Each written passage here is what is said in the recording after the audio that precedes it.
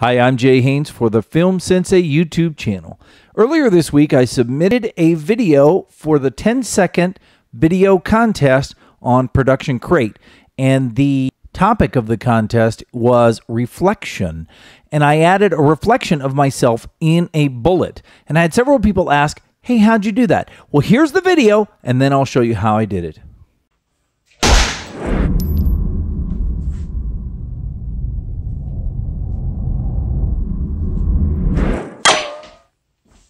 So I'm working in HitFilm Pro version 7, and I have my bullet. If I bring up the bullet, and this is just one that I picked up online. It was a free asset, but I go into the properties. You can see it's a pretty nice looking bullet. It has a bullet. It has a shell. Obviously, in the shot, I went ahead and just scaled the shell to 0. But if you open up the bullet, it has a diffuse map, a specular map, or a normal map.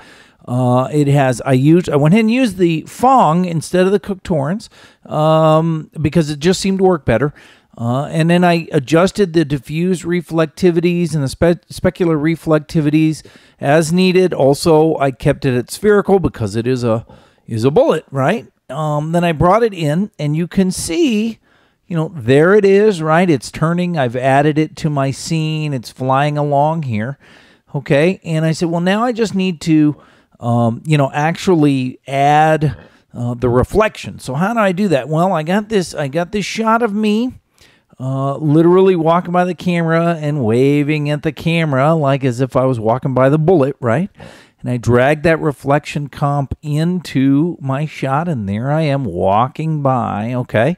I hide that, and then under the bullet itself, what I'm going to do is under the controls, material, properties, I'm looking for the environmental map, and I say open it up. Now I could use the composite shot, in which case it's just going to reflect everything that's going on around it, right? You can see that picture and all that kind of stuff, okay?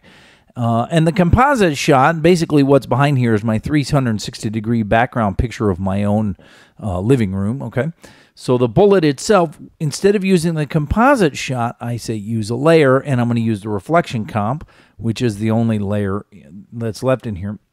And now you can see, there I am. If I turn off the light, you can see I'm really, really easily where I'm at in there, right? And that's how I did it. I positioned the comp, turn on the light, and that's it. So you just use the environmental map to show that reflection, but you got to make sure you take that video when you're there, so that way you have that available. So any questions, leave them in the comments below. Otherwise, thanks for watching.